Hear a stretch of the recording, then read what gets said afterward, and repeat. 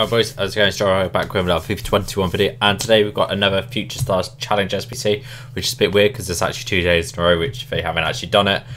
But we're going to jump straight into this. Obviously, we're on the road to 500, we're on like 5 away, which is like ridiculous. So obviously, like and subscribe if you enjoy it. Comment as well, let me know you got in your packs.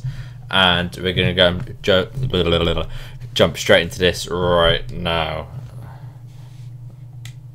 Right boys, so for the Future Stars Challenge, you need nationalities, minimum 3 players from the same league, minimum 5 players from one club, maximum 3, 5 rare players, and 85k. So go for the guys, let you know who I got. I got Kaminsky at 400, you got Kane at 400, you got Tafazola at 400, you got Helm at 400, you got Escoboza at 350, Adama at 400, you got Vrancic at 450, even though he's first owner. You got Tete at 450 as well.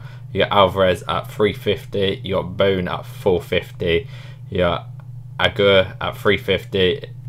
There you go. So for this whole SBC, it's going to cost you like a maximum of 5,000 coins, 4.5k, and that. But if you bid on players, it'll be a lot cheaper. So yeah, let's see in a bit. Alright guys, and then we're going to jump straight into this as well. We're going to go submit it, so we get a rare gold pack out of this as well. So Future Stars Challenge completed, rare gold pack there, and then see what we get. Hopefully we get something. Like every single time we do these SBCs, I'm always hoping for a board anyway, so if you get like a 25k pack out of it, for 4k for 25k, it's not too bad. It's just a shame it's untradeable.